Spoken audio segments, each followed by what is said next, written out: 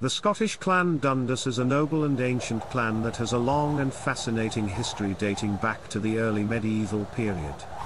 The Dundas family is said to be descended from Helias, son of Hutred, who was a younger son of Gospatrick, Prince of Northumberland.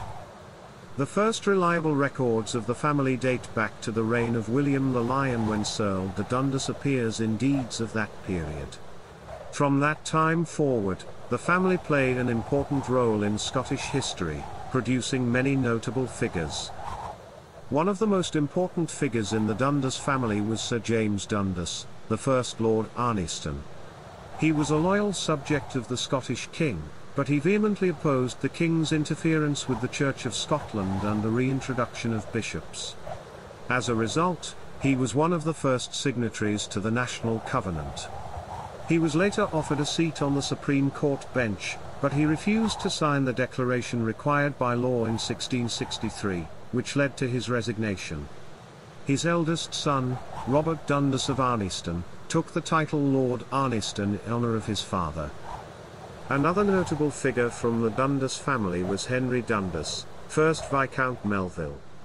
He was a distinguished politician who served as Lord Advocate, Treasurer of the Navy, and Secretary of State for the Home Department during the time of the French Revolution. He was raised to the peerage as Viscount Melville and Baron Dunera in 1802, and his town mansion in St Andrew Square in Edinburgh is now the headquarters of the Royal Bank of Scotland. The Dundas family has produced many other notable figures over the centuries, including soldiers, judges, and politicians. The family has also played an important role in the Scottish legal system, with no less than 2 Lords President of the Court of Session coming from the Dundas family.